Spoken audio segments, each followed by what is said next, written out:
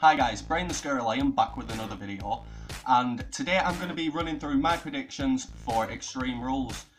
Before we do that, I just want to talk about the channel BTW. Unfortunately, we have to take a little break for now. It's just because we've got stuff in our personal lives that gets in the way, but it will be returning as soon as we've got everything sorted out. But yeah, for now, I'm going to be continuing doing my predictions and everything on this channel. With that being said, let's go into the first prediction. So the first match that we've got is New Day versus Sanity in a tables match. I believe this is going to be on the kickoff show. If I remember right, that's what was said on SmackDown. I just feel like Sanity have to win this. This is the first pay-per-view match and the first proper big match as since their debut on the show. So yeah, for this one, I'm going to take Sanity. Next match that we have is Finn Balor against Constable Baron Corbin. It's a hard way to swing this. I like the storyline that they're pushing with Constable Baron Corbin. I know there's a lot of people who don't really like it, but I feel like it's actually giving him a big spot, which is better than watching him just fade away into obscurity, because he's brilliant in ring. So yeah, I just want to see more and more from him. Going into this match, I think I've got to give it to Finn Balor, because I just feel like Finn Balor needs this win. He needs a big win.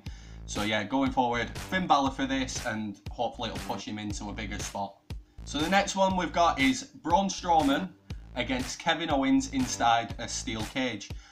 Now this one, the story's been building and it's been pretty funny to watch. Braun Strowman's just been completely tormenting Kevin Owens. And I feel like Kevin Owens has worked this story really well as well. For the winner of this, I'm going to go with Kevin Owens. I just feel like this is the win that Kevin Owens is needing, really. This is the win that's going to give him a little bit of a push. And I feel like after all the torment that Kevin Owens has gone through, that he deserves the win here. So yeah, I'm going to stick with Kevin Owens. So the next match that we've got is for the Raw Tag Team Championships. And this is the Deleter of Worlds against the B Team. Or should I say the undefeated B Team. This has been a funny storyline going forward. In the last predictions, we did put in that this match was going ahead at Money in the Bank. It was just a bit of a mix-up. So yeah, now it's actually going ahead, and the Deleter of Worlds is going to win this. We just know that they're going to win it. It'd be funny as fuck to see the B Team actually pull off this win. But yeah, no. This is the end of the undefeated streak. This is it. But they're going to keep going, and I've just got a feeling they're going to be a brilliant team.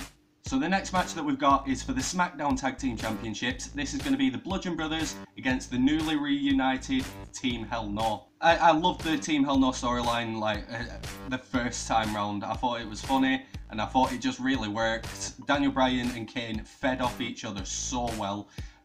The crowd just went mental for it, and it was the same when they reunited. The crowd just went mental for it. So yeah, I just hope that they get the tag team titles again. I would just love to hear them going back and forth, going, I'm the tag team champions, no, I'm the tag team champions. It was just fucking perfect the first time, and it would work so well again. So yeah, I'm gonna go with them for this one. So moving on from that, we've got the United States Championship match. This is Jeff Hardy against Shinsuke Nakamura. Again, I feel like this one could really work well because of the fact that they've both got that similar fighting style. They both go risky. So yeah, I feel like the clash between them two could be absolutely amazing. As for the win, I absolutely love Jeff Hardy, but I feel like this has got to be Shinsuke Nakamura's win. After everything that's happened with the WWE Championship, yeah, I just feel like Shinsuke deserves a championship, and this is the right one to give him. Now we have Carmella against Asuka for the SmackDown Women's Championship.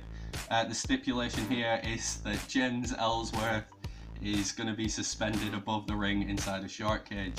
Can we leave him there? Is that allowed? Just suspend the shark cage and then never drop it?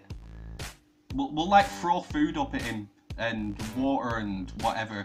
Just leave him there forever. I understand it's entertainment and maybe people like it, but I just hate it. Like, I absolutely despise the full thing. Going off of this, I feel like Asuka should win it. I think I'm just being biased here. I just think Asuka should win it for having to put up with all of this fucking James Ellsworth crap. Or maybe Carmella should win it for having to go along with being aligned with James Ellsworth. But yeah, I'm gonna go with Asuka. Moving on, we are on to Roman Reigns against Bobby Lashley. Two superstars who I can't fully get behind. Like, the thing is, Roman Reigns, I've started to warm up towards him. Like, I'm starting to feel a little better about, you know, rooting for him and everything. So yeah, I'm gonna go with Roman Reigns on this. My problem with Bobby Lashley isn't his in-ring style or anything like that. It's mainly what the company have done with him since he's been back. Like, they made him squash Elias, and they put him as the good guy against Sami Zayn. It just didn't feel right. So yeah, I'm gonna say Roman Reigns for this one. It has to be. Now we have a match that I am so looking forward to, and this is the 30-minute Iron Man match for the Intercontinental Championship between Dolph Ziggler and Seth Rollins. And we know for a fact that Drew McIntyre is going to be ringside.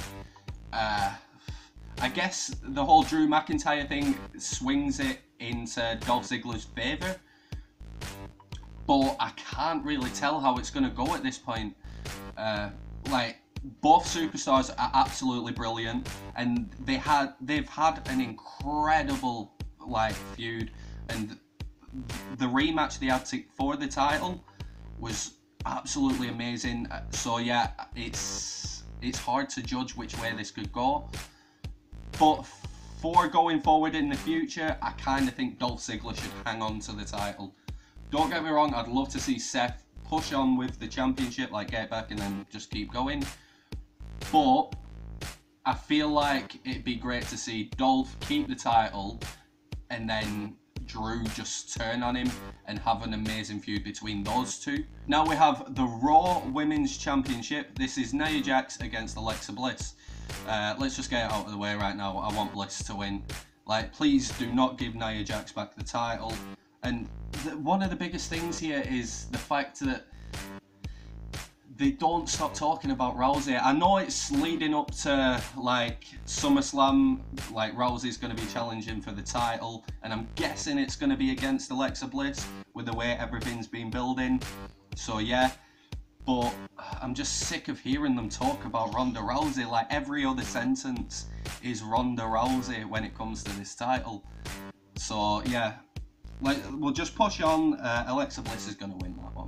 And finally, we have the WWE Championship match.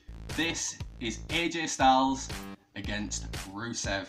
Rusev is finally in the big picture. Like, I'm going to say it now, like, AJ Styles is going to win this match. AJ Styles is going to walk away with the championship, which I fully support because I'm a massive fan of AJ Styles, and I feel like they're pushing him to become the longest reigning champion of all time. Well, I don't know of all time, but they're pushing him to be the longest reigning champion.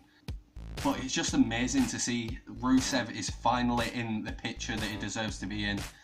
Like, for so long, so long, he's been treated like crap, and I've hated to see it because he's an amazing superstar.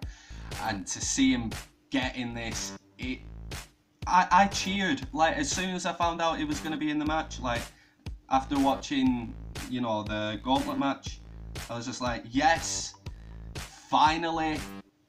So yeah, I'm just over the moon with this match, and yeah, AJ Styles is going to walk away, but I feel like there's going to be a good clash between both of them. But yeah, those are my predictions for Extreme Rules.